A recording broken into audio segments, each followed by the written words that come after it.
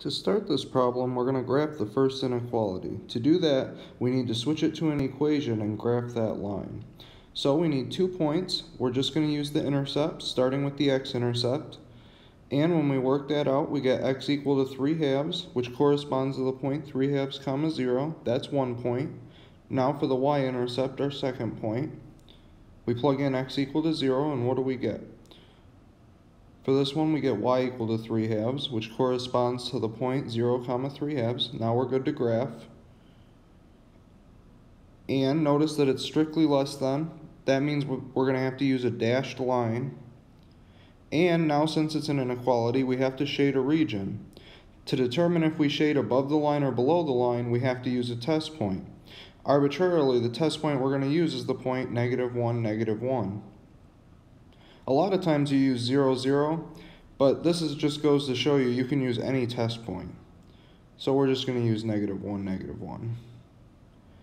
And we plug it back into that inequality and we see if we get a true or false statement. And when we plug it in, what do we get? -4 less than 3, which is true, which means we shade the region that has the point -1, -1, below the line. And now we're good to move on to the second inequality. For this one, we're just going to use a couple points that we know are on the line. If you just plug in 1, 1, you see you get 7 equals 7. And then we're -3, 4, you get the same situation. So those 2 points are on the line. So we can just graph it with those 2 points.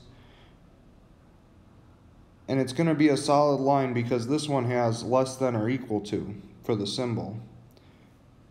Again, we're going to try shading a region, so we use the test point -1, -1 again. And it looks like we get a true statement, so we're going to shade below the line because that's -1, -1 is below the line. And you can see the overlapping region there in purple. That's going to be the solution region.